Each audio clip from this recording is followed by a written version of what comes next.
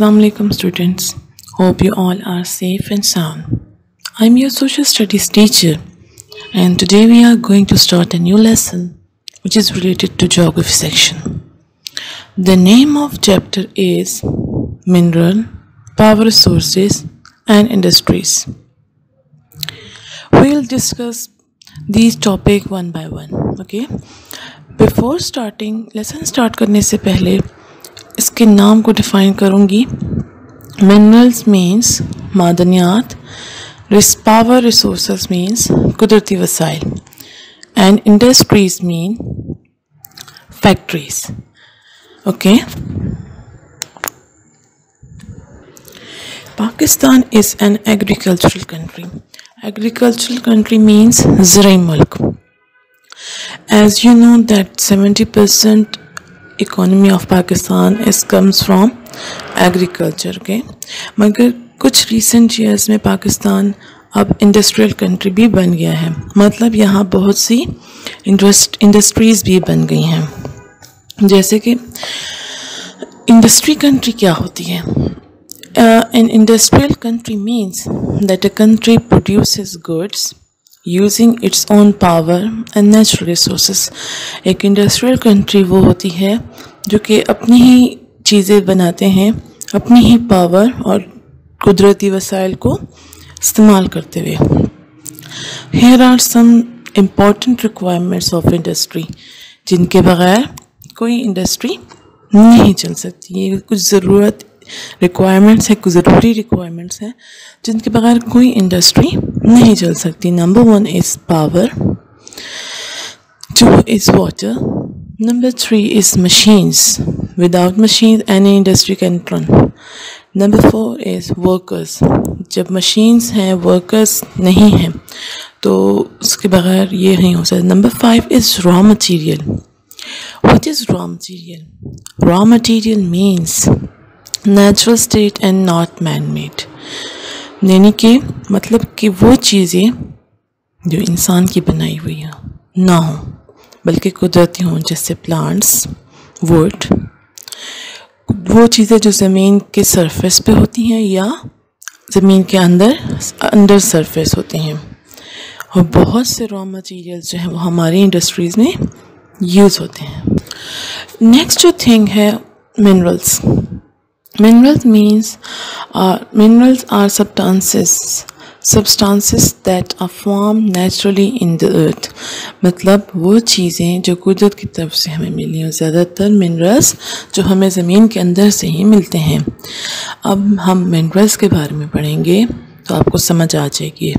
There are 2 kind of minerals. Number 1 metallic minerals. Number 2 is non-metallic minerals. Metallic minerals. Metallic minerals are those minerals which pass the electric current. These are iron ore, copper, gold and silver. Other metallic minerals are manganese and antimony. These are used in chemical industry. Pakistan does not have many metallic minerals. यानी कि पाकिस्तान में जो metallic minerals हैं वो इतने ज़्यादा नहीं पाए जाते. Non-metallic minerals.